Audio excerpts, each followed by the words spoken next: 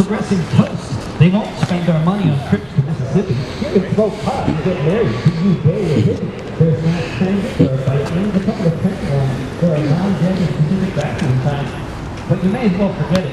No matter how many times you try, if the landlord doubles the rent. Yeah, you're going to have 3 people from the police and 1 person from cop block here. Okay. So I'm just letting you know. We all know what's going on here and stuff like that. Great. Yeah, we're just trying to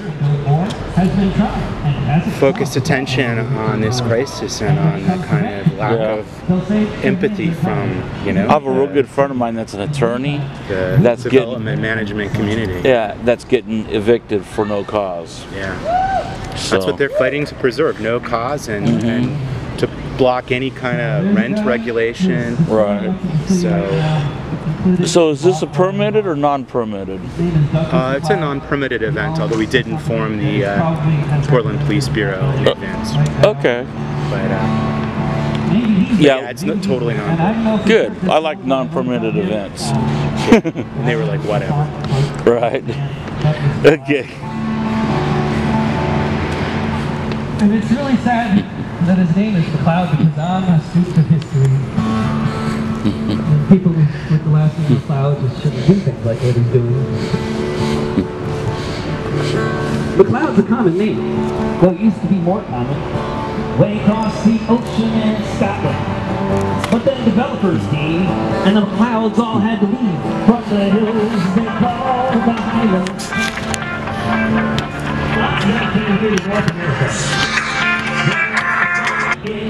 Yeah, Keith. Not yet, but they should be here. Yeah, there's a few. I'd say 20, maybe 30. No, Jeff Singer's on his way.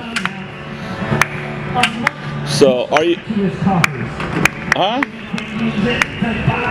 I don't know if Dax is on his way or not. I don't know. All right. So okay.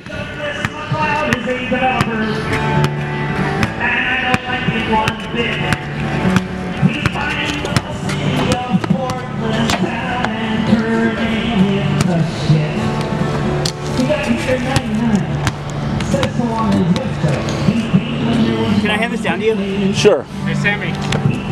I think those are your landlords over there in the corner, right over here. Yeah, right over there. Watching and filming.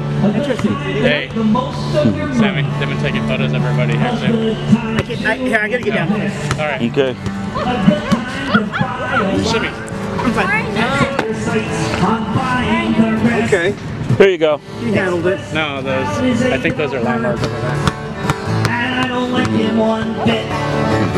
He's buying up the city of Portland town and turning it to shit. He's got the city council in his pocket. Progressive, though they claim to be.